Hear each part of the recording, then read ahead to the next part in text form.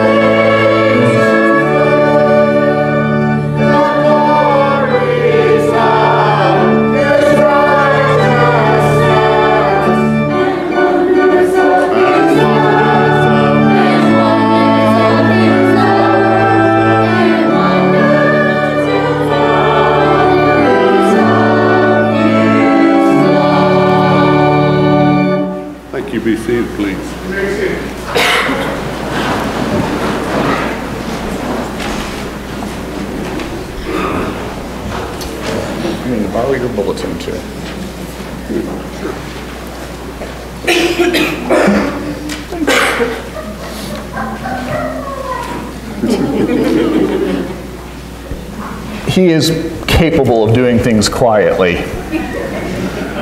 I hope.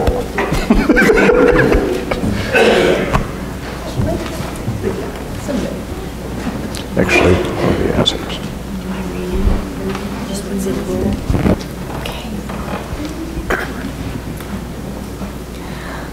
Lord, open our hearts and minds by the power of your Holy Spirit, that As the scriptures are read and your word is proclaimed, we may invite into our lives your Son, who you sent to us this night. Amen. What's that? Oh, we're gonna. No, seriously. He's had a lot of practice blowing out Advent wreath candles. He gets very excited.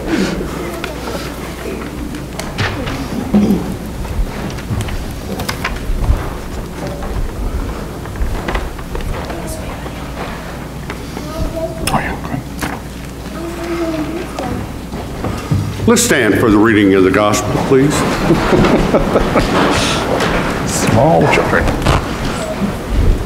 The gospel lesson is found in Luke 2, verses 1 through 7. And in those days, Caesar Augustus issued a decree that the census should be taken of the entire Roman world. This was the first census that took place while Quirinius was governor of Syria, and everyone went to his own town to register.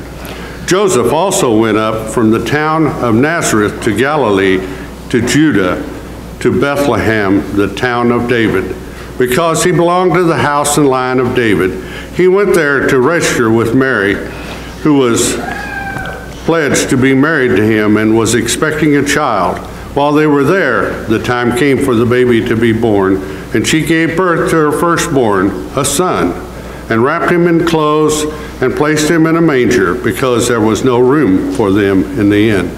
This is the word of God for the people of God. Thanks be to God. Please be seated.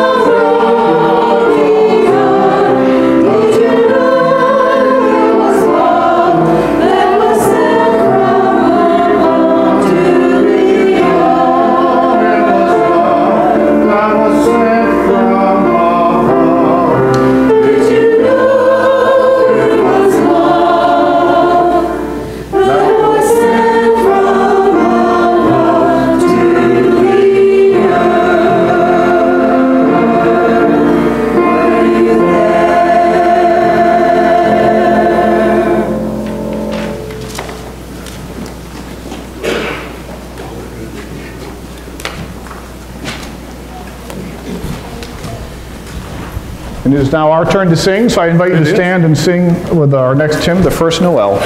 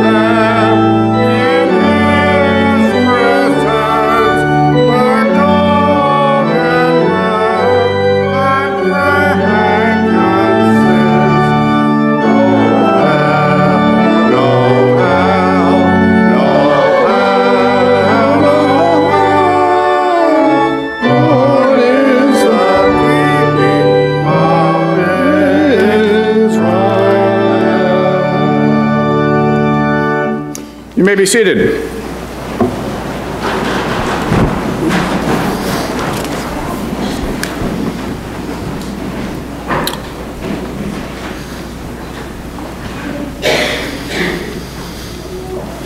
If you think of people who have changed the world, you can think of ancient times. Think of Alexander the Great, Genghis Khan, Caesar. You think of people in modern times that have changed the world. You think of people like Lincoln, Roosevelt, Churchill. And what is it that these fellows had? What did when we think of the people who changed the world, what we tend to think of them having is a large military force, government support, funding, right? They have the power to tell people what to do. That is what we think of as what it takes to change the world. People who can tell others what to do. We gather tonight because of the birth of someone that changed and continues to change the world, but his birth had none of the trappings of this power, and nor will his life. At his birth, instead of an army, there is one angel that announces his coming to Mary, then to Joseph. Instead of a government with its support, funding, structure, and influence, there are a few shepherds.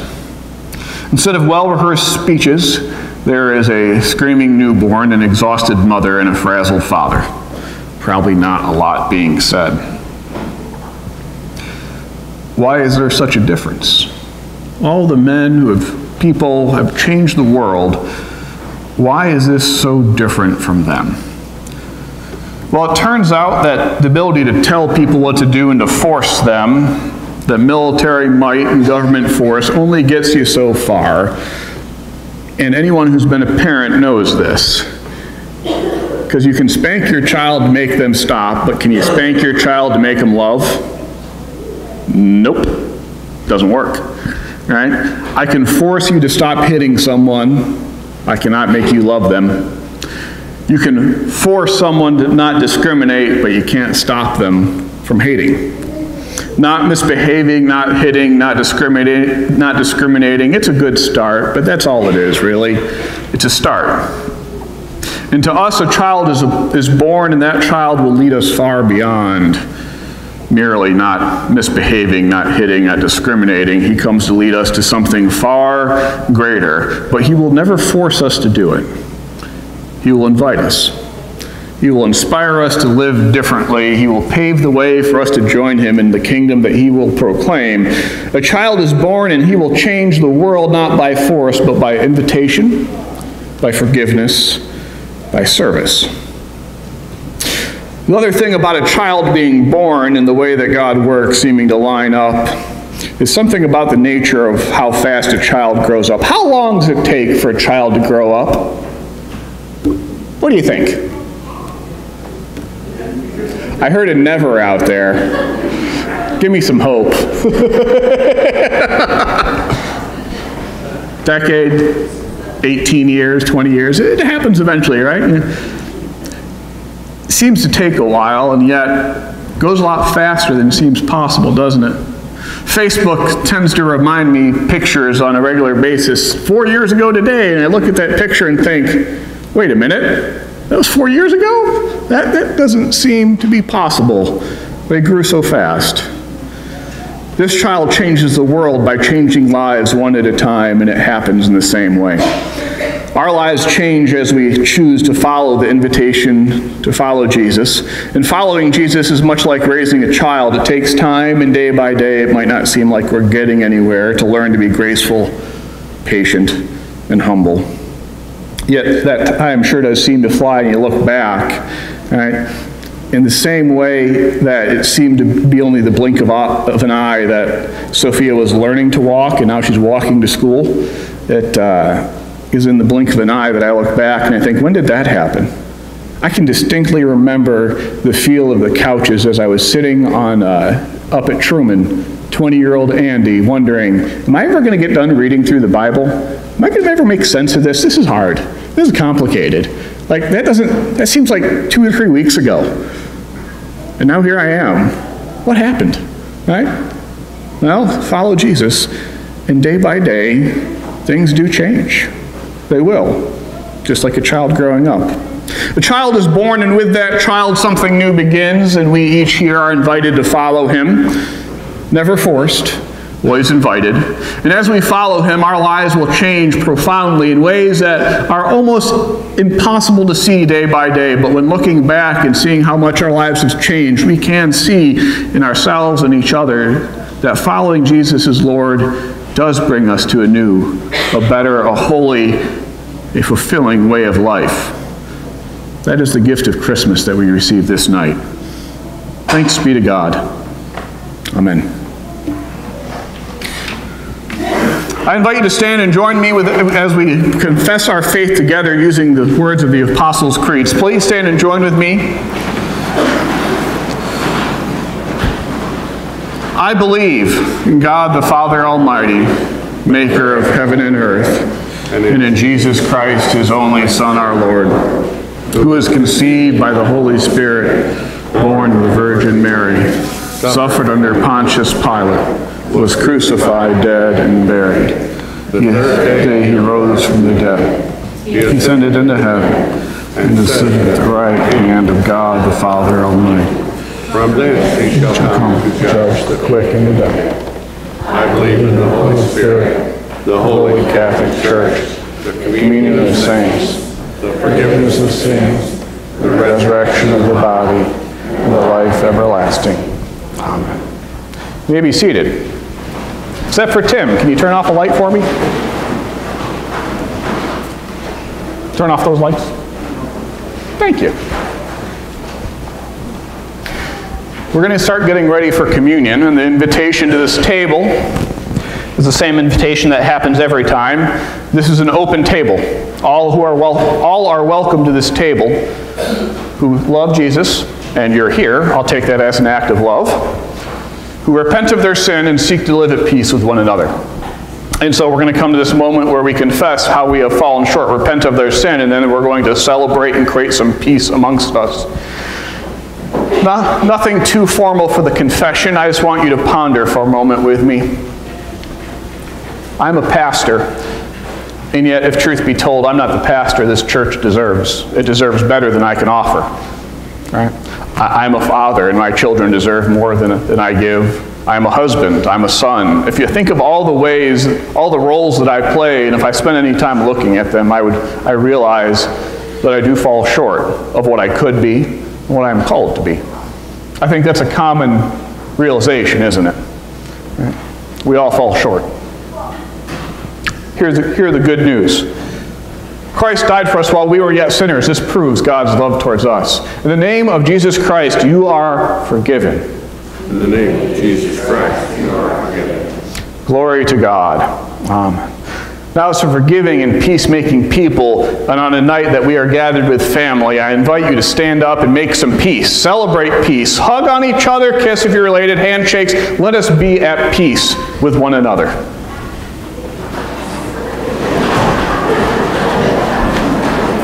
Peace offering.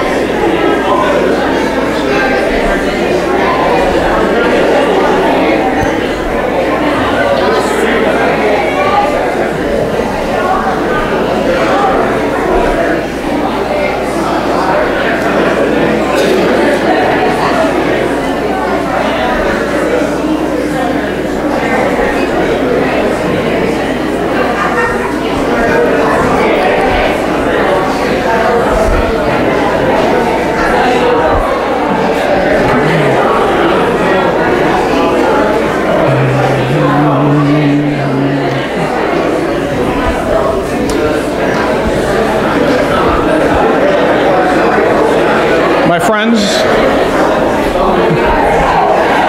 you can find your seats.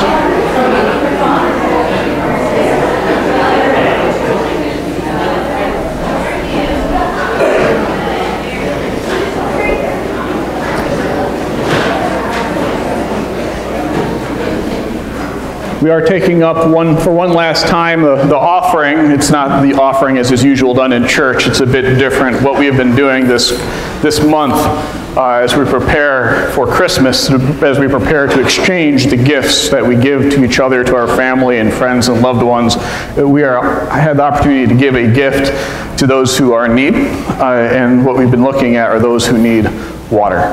There are mothers tonight who cannot give their children clean water, and it risks their lives. And so for $50, it buys a water filter the size of your hand that for 10 years will give a family clean water. It is my invitation one last time, if you have not already done so, and if you'd like to, anything that goes in here will be a gift to a family in need. You're welcome to come forward and give a gift either as you come forward for communion or after worship. So one last time, thank you for your response to this thus far this month. So we come to communion, and communion has a tendency to get very somber and serious. Let me ask a question. When's the last time you put 12, 13, 14 guys around a table with really good food and wine? They had to drink wine. Part of the Passover feast is you drink 4 cups of wine. How many cups are in one bottle of wine? 4, right? You have to have a bottle of wine per person if you're going to do Passover right. Right? And so by the time that you have told the Passover story of the joyous moment in which God leads the Hebrew people from slavery, Jesus doesn't say, okay guys, it's time to get serious. They're telling a joyous story, and in the middle of that joy, he tells them another joyous piece of news. This is my body, it is broken for you. Do this in remembrance of me. An act of love for you.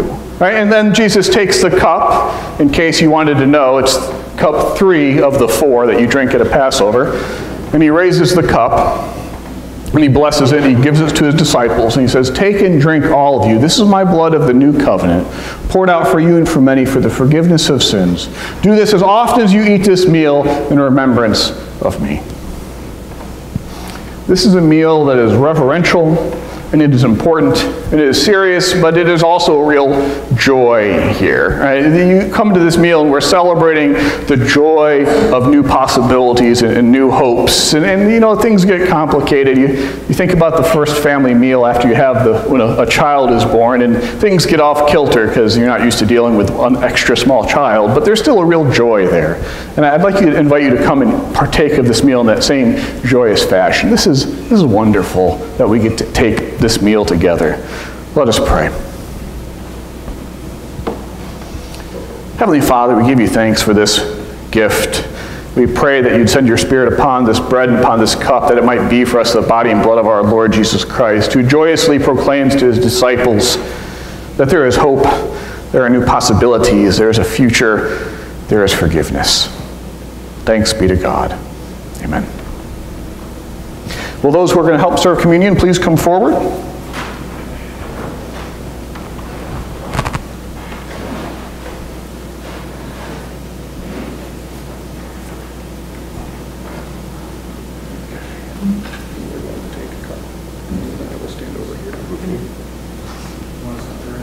I'll bring it to you.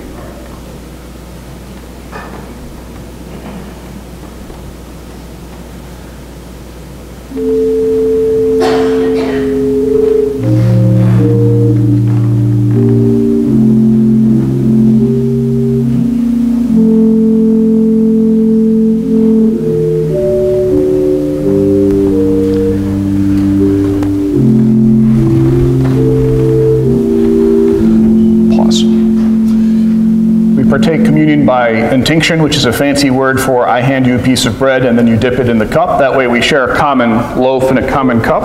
And then come forward to the side you're on, and then come around the side when you're done. So y'all will go over there, go out, and y'all will come down here. Come on down.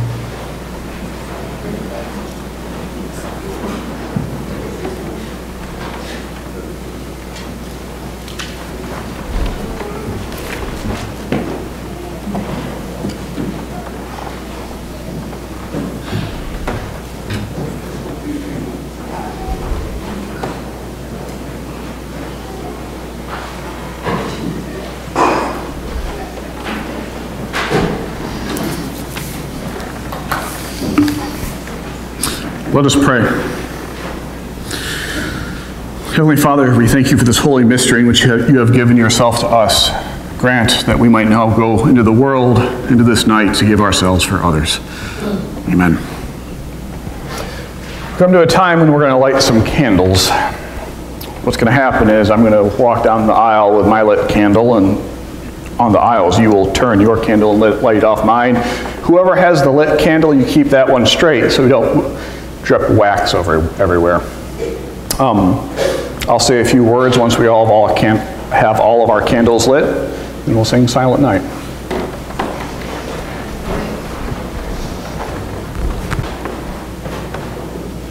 Excellent.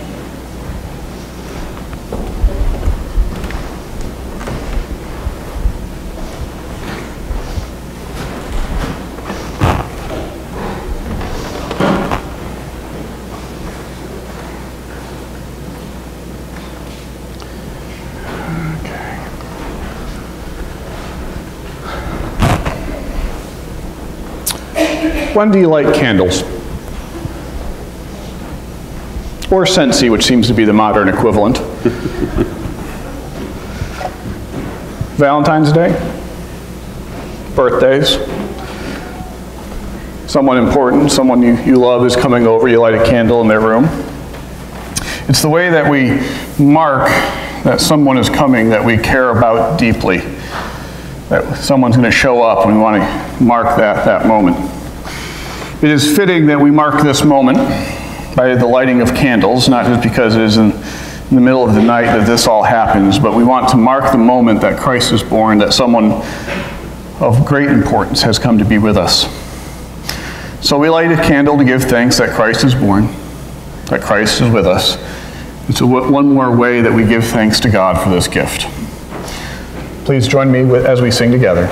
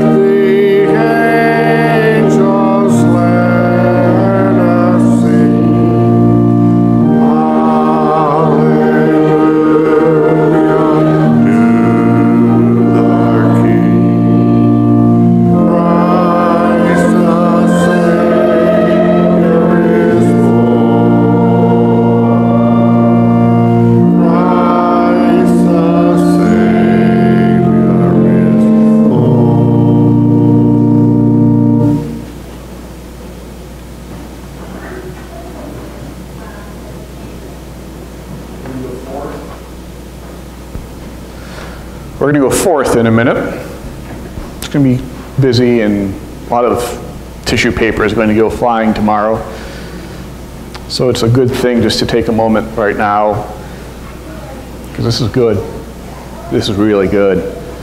I'm very thankful you've come to share this moment with us tonight. Go forth, and may your Christmas be merry. In the name of the Father, and the Son, and the Holy Spirit. Amen.